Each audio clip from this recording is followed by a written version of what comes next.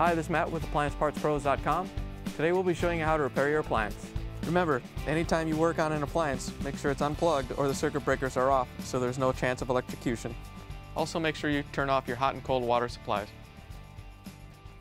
In this video we're going to show you how to change out the Whirlpool washer inner tub. It's going to be a very easy repair and should only take a few minutes to show you how to do it.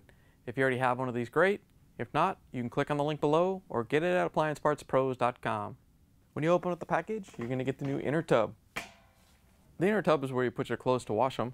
The main reason you'd be changing it out is if it's damaged and rusty and your clothes are getting stained. In order to change the part, we have to take the washer apart. First thing we're going to do is go around back. Now that we're around back, we're going to put a towel down to catch any water that may come out when we take the hoses off. Make sure you label the hoses, which one's hot and which one's cold, so we don't mix them up when you put them back on. To get the hose off, we're going to use our pliers to loosen them up. Once you have it loose, you can just unscrew it by hand.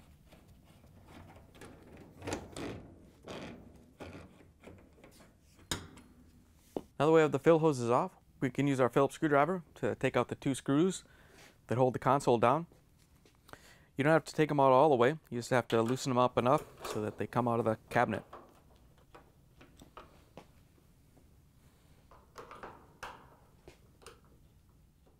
Once you have the screws loose, you can push the console forward a little bit to unlock it and then rotate it back up and out of the way. Then we can come around front and we have to take out these two gold locking tabs that hold the cabinet to the back wall. We're going to use a flathead screwdriver and just push down on it. Then you can flex forward so the clip comes out of the cabinet. Then you can unhook it from the back wall and pull it off the machine.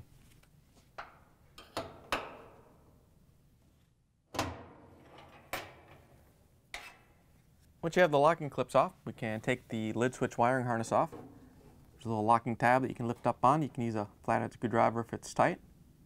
You can pull the wiring harness out and set it aside.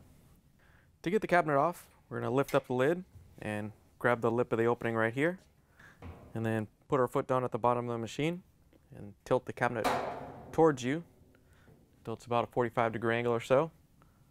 Then you can slide it back and off the frame. Once you have it off, you can set it aside. Now that we have the cabinet off, we can remove the tub cover. It's held in by some locking tabs that go around it. You want to press down above each one to kind of take the tension off, and then pull out on it, and then release it. And we can go around and do all the rest of them, all the way around the tub.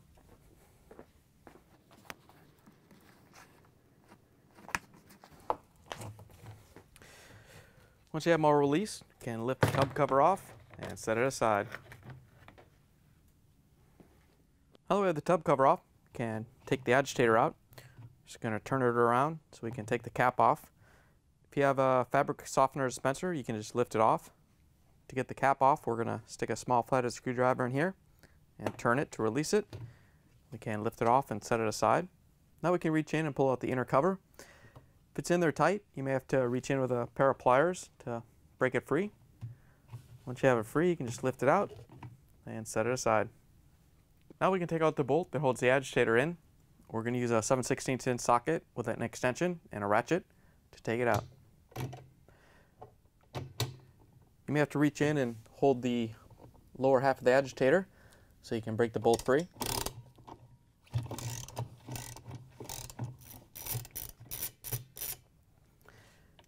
Once you have the bolt out of the threads, we can lift out the agitator assembly and set it aside.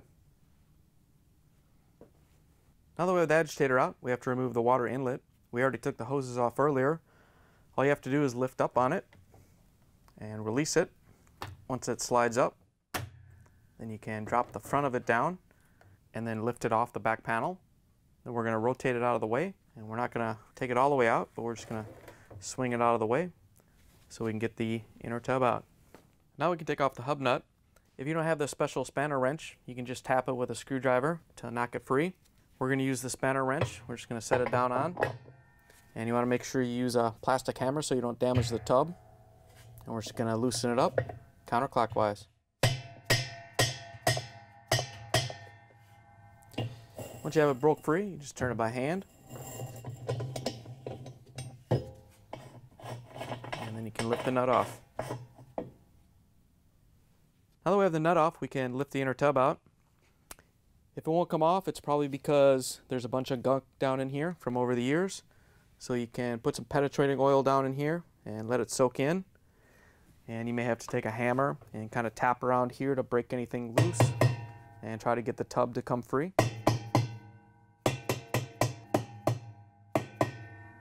Once you have your oil soaking in there and you've tapped on it, you can also try to rock it back and forth to try to break it free. You can see ours finally broke free. Once you have it loose, you can pull it out of the washer.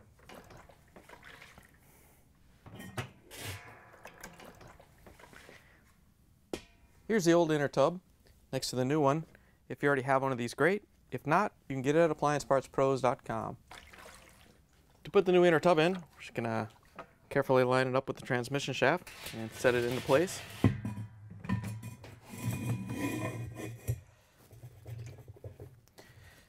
Now that we have the inner tub in, we can put the hub nut back on. We're just going to line it up and get it started. It's just a regular thread, so clockwise to tighten it down. We're going to use the spanner wrench to tighten it down, but same as when you took it off, you can use a screwdriver and a hammer to tighten it up if you don't have the wrench.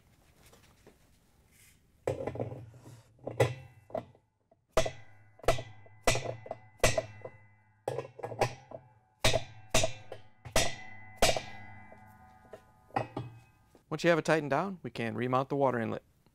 To put it in, we're going to pick it up and turn it around. We're going to set these feet down into the openings in the back panel. And then as you lift it up, you want to make sure that the rear bulkhead sits in these little slots right here on the fittings where the fill hose is attached to. Once you have it in place, you can lift it up. Once it stops, we're going to have to lift up on the assembly and push back on it so this middle mounting tab catches. Once you have it there, you can push down a little bit to lock it in place, and then we can put the tub cover on. To put it on, we're going to line it up so the inlet is right in line with this opening, and we're going to push it all the way back into place. Once you have it on the tub, you want to go around and make sure the locking tabs are lined up and that all the tabs are on the outside of the tub.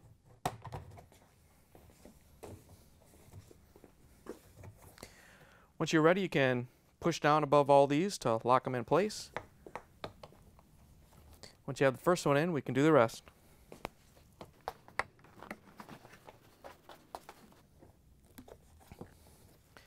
Now that we have it installed, we can put the agitator assembly in. To put the agitator in, we're going to dump out the agitator bolt. Okay, go for it. We're going to use the 7/16" socket with the ratchet and the extension. We're going to put the agitator bolt into the socket, and then we're going to lift it up into the agitator and make sure it goes into the hole. Once you have it lined up, you can lower the agitator assembly down into the washer.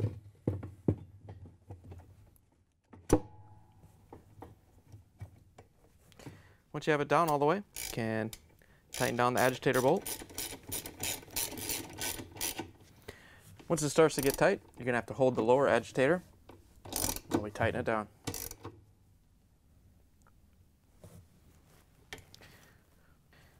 In order to make it easier to put the cap into the agitator, we're going to take some liquid soap and put it around the seal.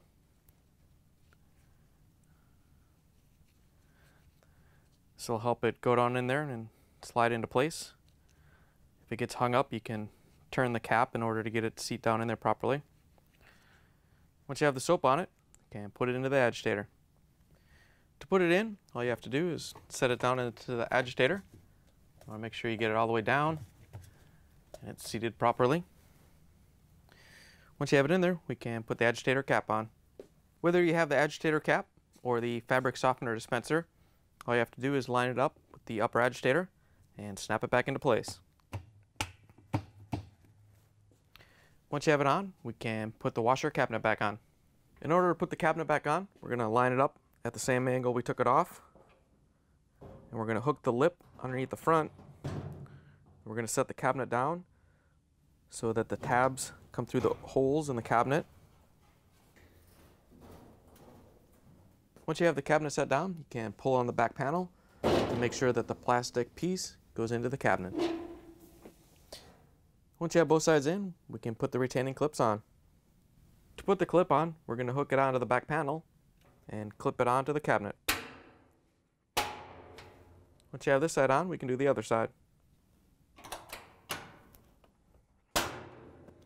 Once you have both clips in, we can grab the lid switch wiring harness and plug it back in. It can only go on one way. Just make sure it goes on all the way and locks in. Once you have the wire harness attached, we can close the console. Slowly let the console down and get behind it so we can line up the locking tabs. And once you have them in on each side, you can pull back a little bit to lock them into place. And then we can use our Phillips screwdriver to tighten down the screws.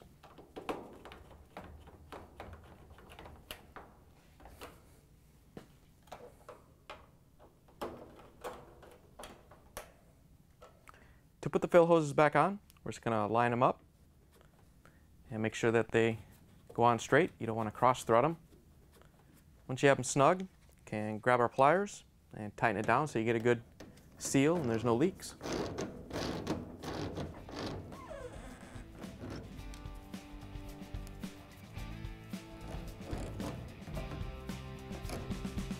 Now that we have the fill hoses back on, you can plug the washer back in, turn the water on, and take it for a spin. Thanks for joining us for another successful repair brought to you by AppliancePartsPros.com. Check out our other repair videos on our site, Facebook, and YouTube.